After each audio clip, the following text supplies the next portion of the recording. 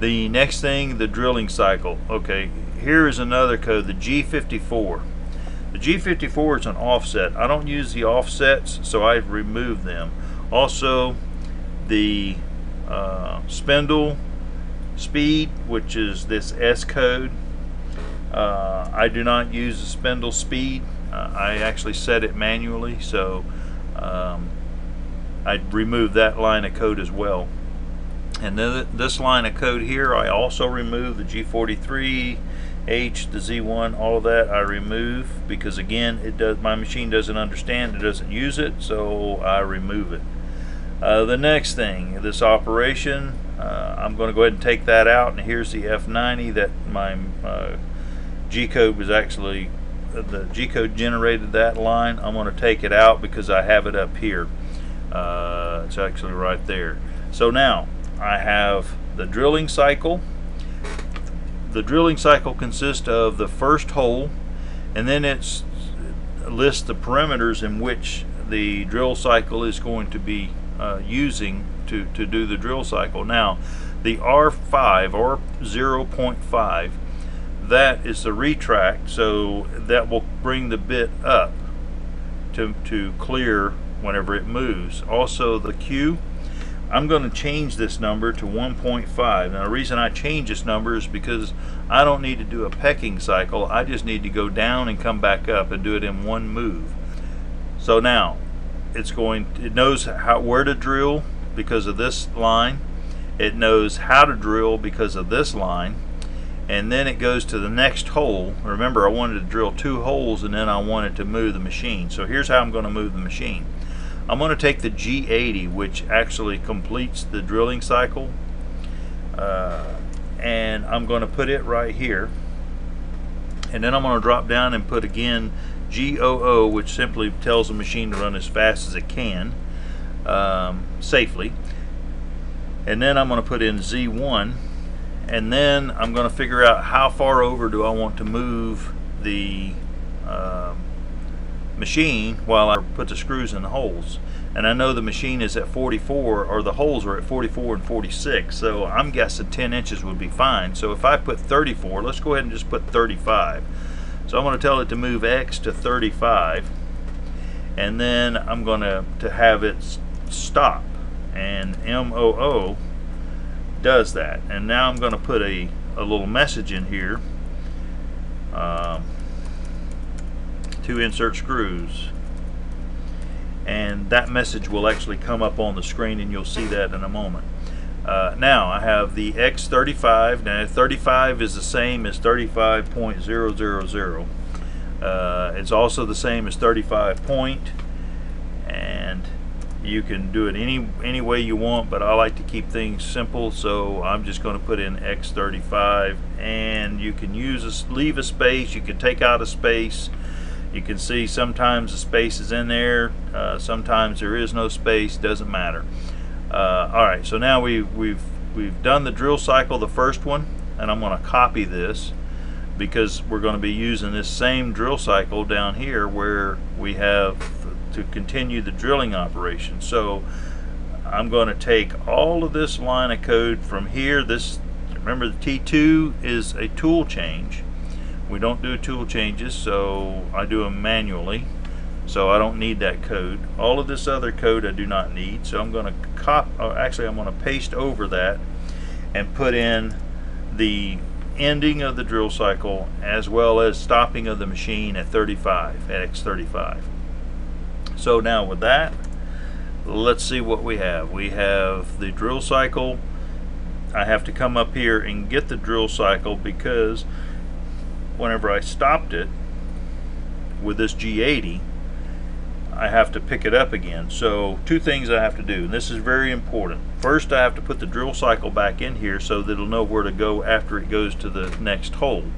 The other thing that I have to do is notice this line of code right here, X46. This line does not have a Y line. So therefore, we want to make sure we know where the Y line is, and the Y line is actually the line previous. So I'm going to copy it from the line above, and I'm going to put it down here. And this is just in case you were to move the code to another location. If you don't take the Y code, then you wind up not having the Y code for that particular line. So it could be a bit confusing.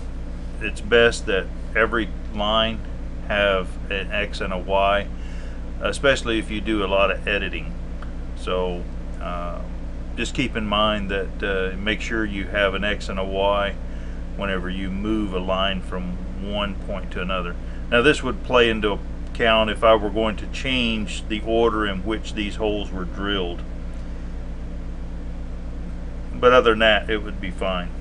Now we've completed the drill cycle, and we can go ahead and continue with the cutting of the parts from the solid stock. So let's see, we've inserted the screws. We can go ahead and bring this up again. I'm going to clean up the code, so I'm taking out the G90, the G54, I'm taking out the spindle, I'm taking out all of this code that I do not need. Now one line that I do need, the F15, is the new feed rate, and it's because, remember, we were drilling we were running a feed rate of F90, so that means that the machine will run the F90 anytime there is a G01 command. Then it would run the feed rate that's programmed, which in our case would be F90. Now I'm going to be changing that F90 to F15, and anytime there is a G01 line, then the machine would run at whatever the programmed feed rate is in this case, or whatever the last program feed rate is, and in this case it's F15, feed rate 15 inches per minute. So if we look here, we can go, this would be the first point at which we're going to enter the material, and this code here tells the Z to drop down to 0.5. I'm going to tell it to drop down to 0, and what it's going to do is going to wrap it down to 0, and then it's going to pick up the feed rate and go from 0 using the G01 command at a feed rate of 15 inches a minute. It'll go down to the bottom of the cut and then start the cut, and then once it completes the cut, then it's going to go up. I want it to go up to the half-inch mark, or Z.5, and I want it to wrap it there, so I'm going to change up this code and say GOO to 0.5, and now it's going to wrap it to the next point at which it's going to enter the material again. So that would be GOO 45 Y10, and then again I'm going to have it drop down at the rapid feed rate to Z0, which is the top edge of the material, and then it will go ahead and plunge down and continue on and make the cut. So again, I'm going to edit this code. I'm going to take and add GOO to here. I'm going to take this line out, and then I'm going to take this line here and turn it to Z0, and then leave this all alone. This is the first cutout, and here I'm going to change this to GOO and remove this line, and again take this line to Z0, and then take this line here. Since this is the last line of my code, I'm going to remove it. I'm going to have the tool come up to 1 inch. I'm going to remove these two lines of code, and then I'm going to put a % at the bottom, because this is going to end the code. Now the reason that you do the %, real clear, if I were to end the code right here and save this file with that cursor setting right there, then the machine is never going to see that M30 line. The machine doesn't see the line that the cursor ends on. So therefore, if we drop down one, that would be just as well.